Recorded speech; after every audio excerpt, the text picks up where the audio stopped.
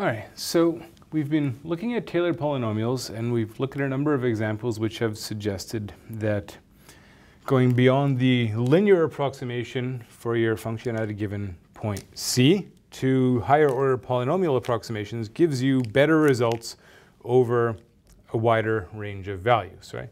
So remember that our tailored polynomial, right, looks like f of a plus f prime of a, or sorry, c. We're doing c for our interval, times x minus c. There's the linear approximation, right? Plus these higher order terms, right? Which all come by taking higher and higher order derivatives, evaluating at that point c. We divide by this factorial, and we multiply by the corresponding power of x minus c. Okay? And we've seen that there are some functions like, for example, trigonometric functions where these tailored polynomials actually approximate very well over a fairly wide range of values. There are other functions like a natural logarithm where these don't work as well as you might like, right? Over a small range of small range of values, not too bad, but there's always a point where you move just a little bit further away and suddenly the approximation is terrible, and it doesn't matter how many terms you add to your tailored polynomial, it doesn't really seem to improve all that much. Okay, so the next step here is once you've established your approximation, you want to know how good your approximation is, right? And keep in mind that you might be doing this in some scenario where you don't necessarily know how to compute the function exactly, right? Because we have graphing calculators and computers and things that give us quite precise values for these functions, we sort of sometimes fail to appreciate why something like Taylor's theorem is useful. Taylor's theorem is useful because you might be in a scenario where you don't actually know how to compute the function precisely, but you can compute tailored polynomials, right? Or some other kind of approximation for your function. And let's say you want to know the value of your function accurate up to, let's say, 6 decimal places, because that's what you're going to display. Well, then you need to be able to figure out how many terms do you need to put in your polynomial to give the value accurate to 6 decimal places at a particular point, right? So at a particular value of x, how big does n have to be before I know I've got 6 decimal places, right? So you might need to solve these problems. Taylor's theorem gives you one means of doing so.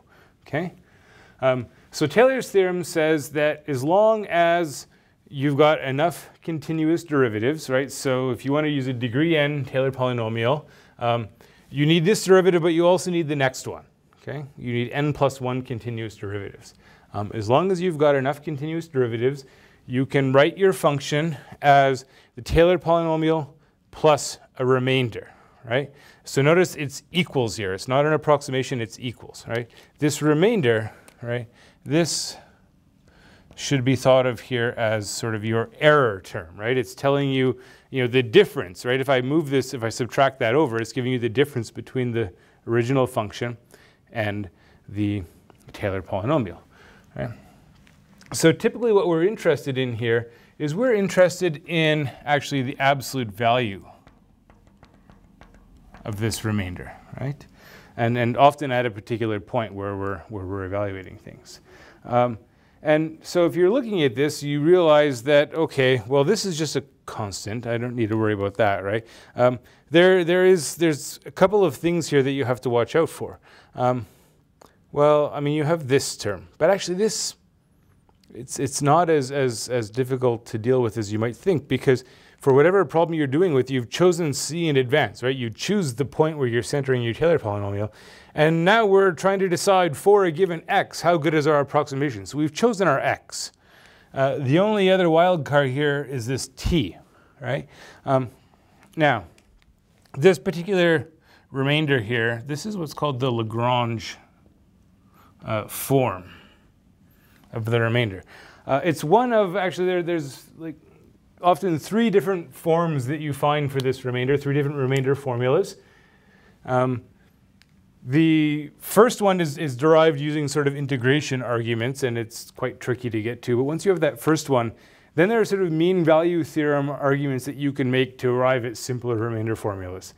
And so this t here, all we know about t is that it's in this interval that we're working on. Actually, you can say a little bit more. It's between, if you want to narrow it down, it's between x and c. It's somewhere in between those two values, right?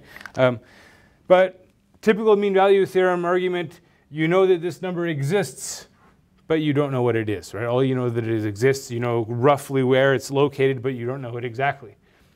So what you're doing with Taylor's theorem is you're not trying to compute this remainder term exactly, because of course if you could do it exactly, you would know the exact value. That's not the point.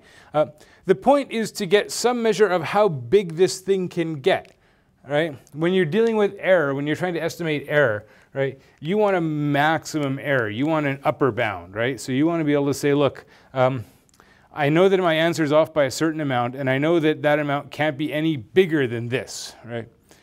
If it turns out that your error is actually less than what you budgeted for, nobody's going to complain, right? You did better than you advertised, right? You're only going to be in trouble if you advertise that you can do things within a certain error, and then it turns out that you're much higher than that. Then you're going to get yourself in trouble.